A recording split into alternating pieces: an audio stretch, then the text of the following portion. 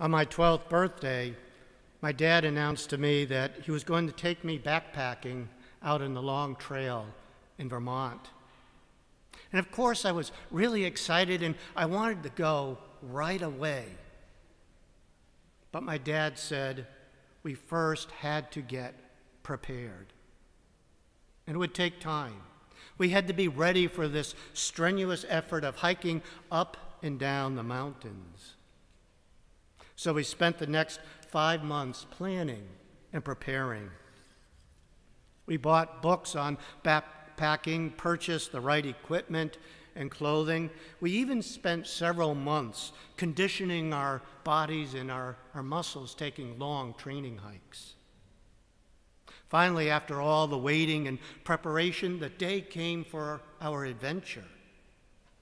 Our intense preparation helped to make carrying the 40 pounds of gear a little easier, and the mountains seemed to be a bit lower and the valleys less steep.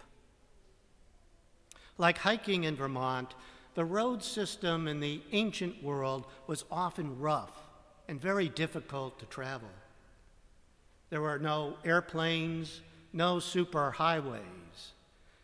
Travel for most ordinary people was on foot. It was difficult, very strenuous. The exception would be if a king was coming to visit. And he would send out his emissary to announce to everyone to prepare the roads for his coming. The stones would be removed. The curves would be straightened out. Ruts filled in. Hills were even lowered and valleys filled in to make way for the king so he could have this easy pathway to where he was going. And when he arrived at his destination, there would be a great celebration. In Latin, the word for this celebration is Adventus, or in English, Advent. For centuries, the people of Israel have been waiting and preparing in hopeful expectation for the promised Messiah, a king who would rescue them from their oppressors and bring Israel back to its greatness and glory. In our gospel passage today, John heralds the arrival of a king that all Israel has been waiting for and preparing for. Jesus Christ, who will rescue them not from Rome, as they had hoped, but from something far more important, the chains and bonds of sin. John beckons them and us 2 millennia later to straighten out the pathways and winding roads of our life. John is the herald of God's coming salvation, his Adventus, his advent, his coming, and soon his arrival, not just to Israel, but to all of us. How do we, you and I, prepare for the coming of the Lord, the King of the universe? Is it in the hustle and bustle of the malls? Is it in the presents, the tree, the cards, the tinsels, the parties? And certainly these are all nice and good and something we should take part in. But it's not really the way we prepare for the King.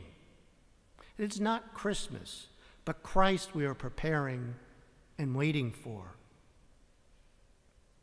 St. Bernard tells us about the 3 comings of Jesus. The first in Bethlehem 2,000 years ago, which we will celebrate in about 3 weeks. The second is at the end of time for the final judgment. And the third is in the here and now, through the sacrament of the Eucharist and in the prayerful awakening of our hearts. Jesus Christ, who was, who is, and who is to come, is at the very heart of our Advent preparation. Only by making ourselves ready and prepared to encounter Christ today can we truly make ourselves ready to celebrate his birth and to encounter him at the end of time. And so how do we do this? How do we prepare the roadway for Christ? Perhaps we can consider Advent a season of Christian roadworks, a time to level out the mountains and valleys of our lives. Maybe our mountains are puffed up with too much of the things of the world: possessions, power, pride, wealth. Perhaps the valleys need to be filled in with more prayer, a good confession, or time with the Lord and Eucharistic adoration. Amid the stress and the strain of COVID, Advent gives us an opportunity to renew, to deepen, to strengthen our relationship with God. By stepping back from the preoccupations and distractions of the world, we can build a spiritual highway to make it easy for Christ to enter into our lives.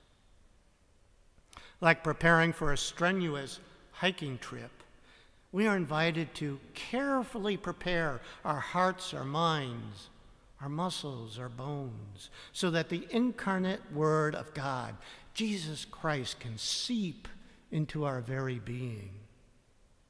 Advent invites us to look not just within us, but also outside of ourselves. By comforting the lonely, consoling those who grieve, feeding the hungry, visiting the sick, providing clothing and shelter for the needy. Or maybe it's something as small as a smile or a kind word to a harried, overworked store clerk.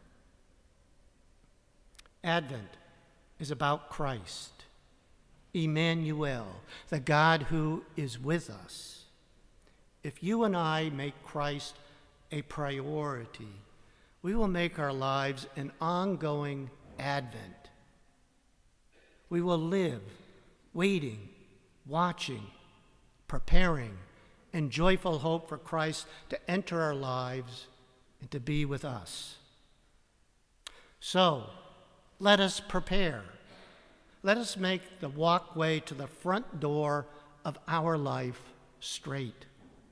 Let us put out the welcome mat and stand at the door, holding it wide open, inviting him to come into our lives with the words, "Come, come, Lord Jesus, come into my home." God bless you.